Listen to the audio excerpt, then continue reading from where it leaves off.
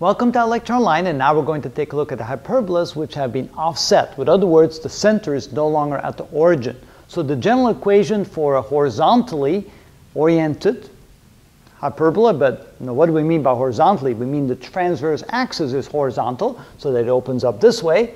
If it's offset, you can see that the general equation now becomes x minus h quantity squared over a squared minus y minus k quantity squared over b squared equals 1. So it's offset by hk. In other words, the center of the hyperbola will now be located at hk.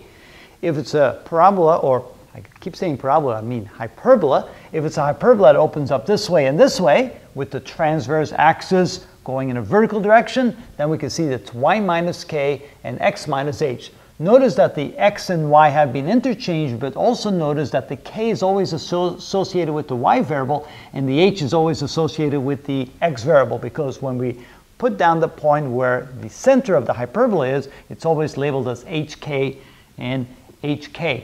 All right, now the next thing we want to do is want to draw that box again. Then we realize that the vertices are going to be on this axis right here, on the horizontal axis. And so the vertices are going to be found over here at h plus a and k for y, and over here at h, let's see, where do I put it? I'll put it over here, h minus a and k. So those are the coordinates of the vertices. Then in the vertical direction, over here, you're going to find the point h and k plus b. And over here, down here, you're going to find the point h and k minus b. And then you go ahead and draw the box. So. And then, of course, you're going to draw the lines that are going from corner to corner. So this is our first line right there, corner to corner, and through the center hk, and again over here, corner to corner, and through the center hk. I'm off a little bit here. Let me try that again. So the corner is right there, so I want to go to the corner. There we go. All right, and we know that the hyperbola is going to be drawn like this. The hyperbolas have to go to the vertices, so then you can draw the line like that. Okay, and same over here, like that, and like that. That's how we draw the hyperbola if it's directed in such a way that the transverse axis is horizontal. All right, now let's do the vertical type. Okay, again, we're going to need the box. We need to find the points. Remember, the vertices are going to be on the vertical axis right here. So they're going to be on h plus a. A is associated with the vertex and with the y-axis in this case. So we pick a point right there. So this will be h plus a and k for the... Whoa, that's not correct. I'll take that back.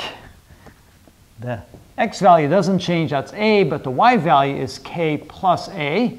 And over down here, so we have the x value is still h, but the y value will be k minus a. All right, now, in the horizontal direction, the 2 points that will not touch the hyperbola, but will be used to direct the orientation of the hyperbola and know how to draw it. So here we have the point that would be the point h plus b, and k for the y value, and over here we have the point that would be h minus b, and the k value, because that will, of course, be in the x direction. All right, so now we draw our rectangle or square, whatever it may be. Most of the time it's a rectangle, like so. And now we go ahead and draw the lines from corner to the center to the other corner, like this, and over here to the corner, the center, and the corner this way. Now we know that the hyperbola is going to open up like this. These are the vertices. And we know that we stay within bounds of those 2 lines right there. So we'll look at this, and like this here, and over here it'll look like this, and like that. So that will be the way you draw your hyperbola in that case. So all we have to do is find the centers, then find the offset in the y direction, find the offset in the x direction. Remember, in the x direction it'll be a, so it's h plus a and h minus a in the horizontal direction. It'll be k plus b and k minus b in the vertical direction. Over here, things are reversed. So we take the center here, and it'll be h and k plus a, and h and k minus a. And then, of course, in the horizontal direction, it'll be h plus b and h minus b where k stays the same because that's the y value there, does not change. And that's how we deal with hyperbolas that have been offset from the center by the amount h and k, and that's then indicated to be the center of the hyperbola. In the next video, we'll do some examples of this so you can see how we actually graph them. And of course, sometimes we don't get the equation in this perfect form. You may need to manipulate algebraically a little bit until it looks like that so you can actually graph it. So I'll show you some examples on how to do that.